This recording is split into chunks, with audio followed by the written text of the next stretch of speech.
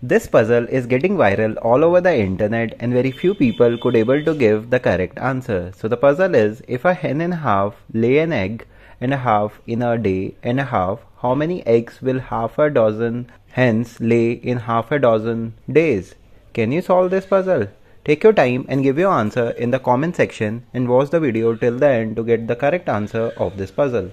If you are new to this channel, please consider subscribing and enable notifications so that you do not miss any latest video. Hope everyone has given their answer in the comment section. Now I will tell you the correct answer of this puzzle. So 1.5 hens in 1.5 days lay 1.5 eggs.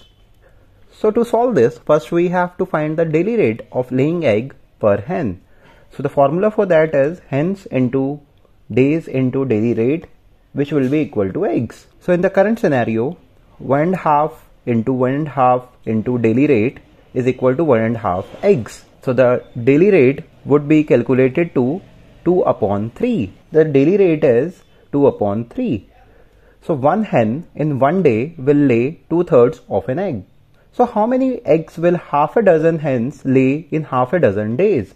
So to solve that, we have to put into the equation. So 6 hens into 6 days into 2 upon 3, which is daily rate, will be equal to number of eggs. So if you solve that, it comes out to be 24 eggs. Half a dozen hens lay in half a dozen days is equal to 24 eggs. So the correct answer of this puzzle is 24 eggs, which will be equal to 2 dozen eggs. Hope you like this puzzle. Do give it a thumbs up. For more puzzles and riddles, please subscribe to Puzzle Adda. Thanks for watching.